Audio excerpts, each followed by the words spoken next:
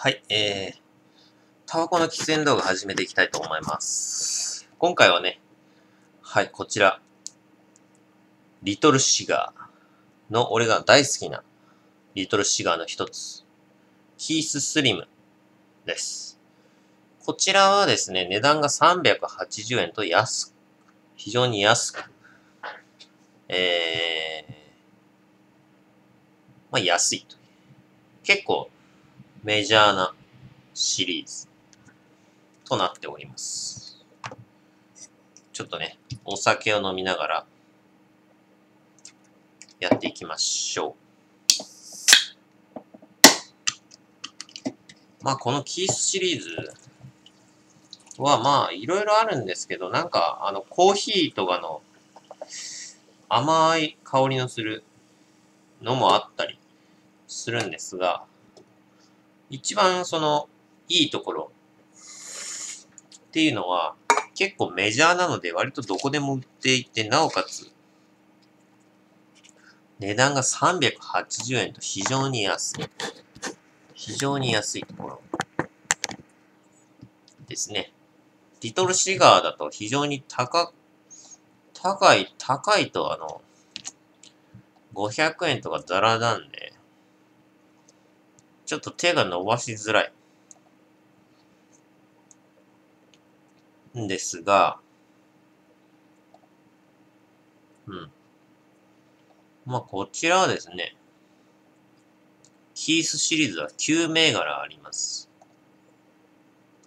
このキーススリムと、アロマフレッシュ、アロマミント、アロマメルティー、そしてエキゾチックテイスト、ジャパンクラシック、そしてビターテイスト、そしてこのキースのスリムのマイルドという、キースマイルド。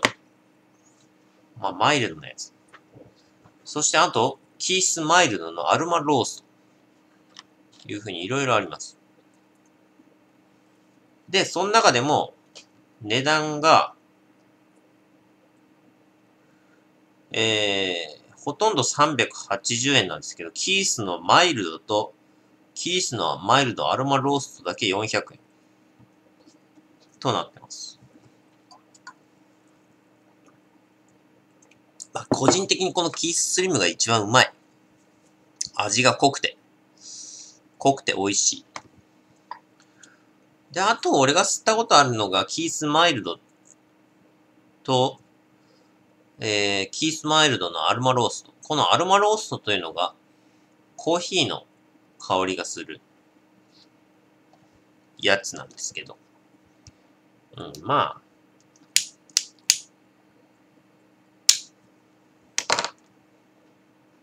大したもんでもない。こっちの方が美味しい。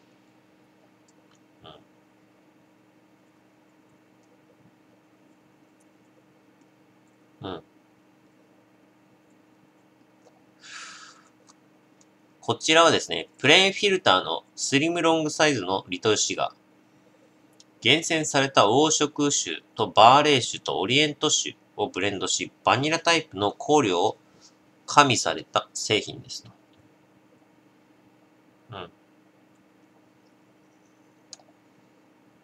確かにほのかに、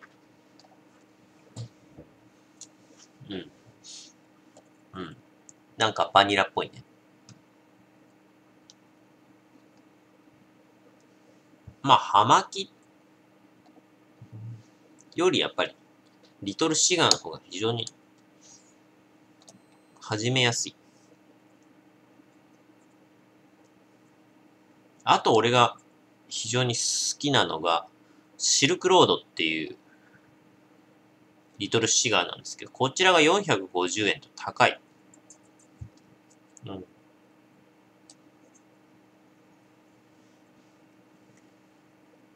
味もほとんどキーススリムとほぼ変わらない感じ。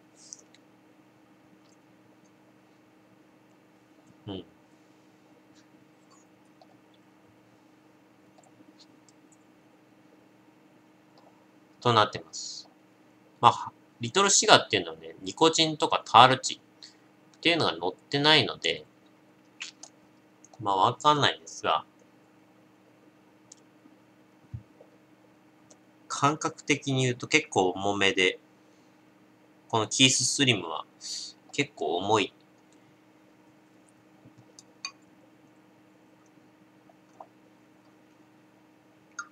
まあリトルシガー、大体重いんですけどね。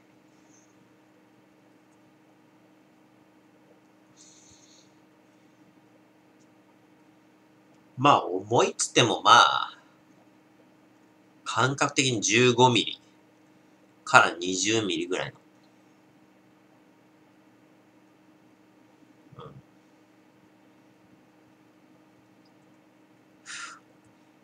感じですか。15ミリぐらいだ。多分15ミリぐらいですね。うん。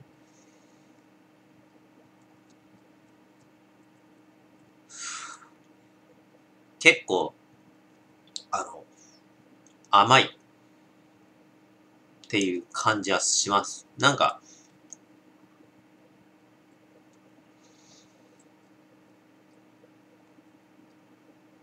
タバコのね、甘みが結構ある香りっていうか、香りが結構甘い系なんだよな。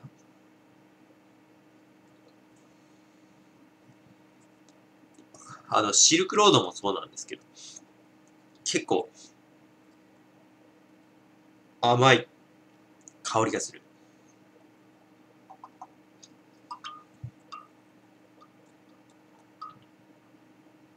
それが好きでね、結構ね。うん、値段も安いし。うん、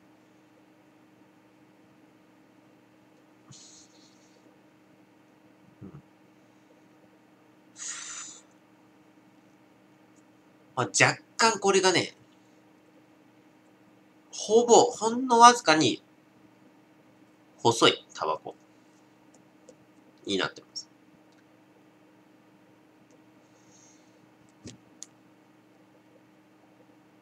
長さはほとんど変わんねえと思うんだけど、若干スリムっていうあれなんで、若干細い。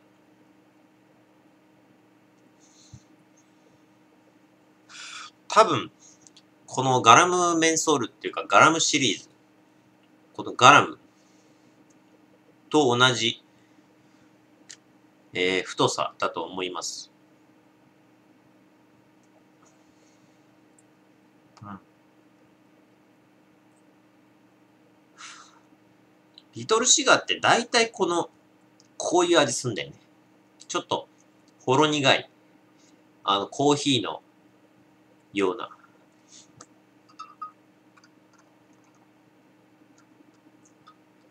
味に、若干キャラメルのような甘い香り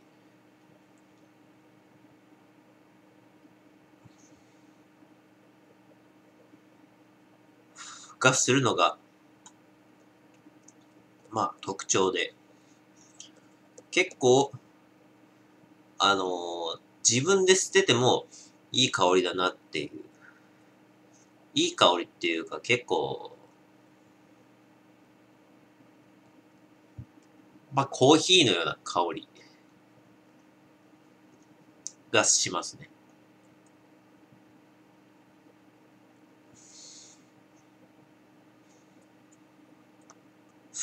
まあ、喫煙所とかで吸ってれば、確実にこれ、香りはもう、おってなる香りなんで。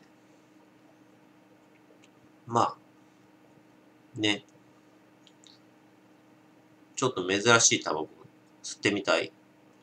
ちょっと注目を浴びたければ、喫煙所で注目を浴びたければ、これを吸ってみる。っていうか、リトルシガーシリーズ全般ですけど。うん。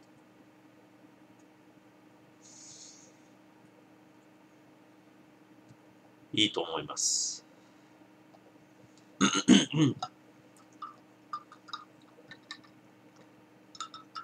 さすがに喫煙所で葉巻は吸わねえだろ。だけど、こう、リトルシガーだったら普通のタバコとほぼ変わんないんで、見た目が。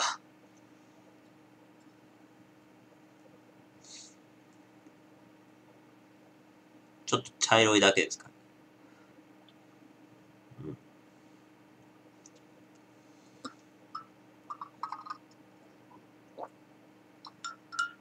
でも、リトルシガーの中で一番安いと思うんで、多分。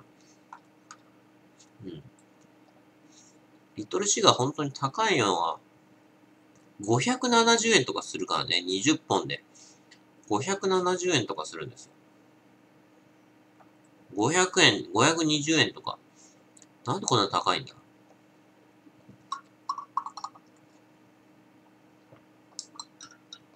非常に高いくせに、ぶっちゃけた話、味が、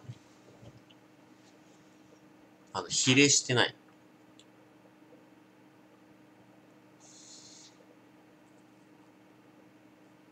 うん。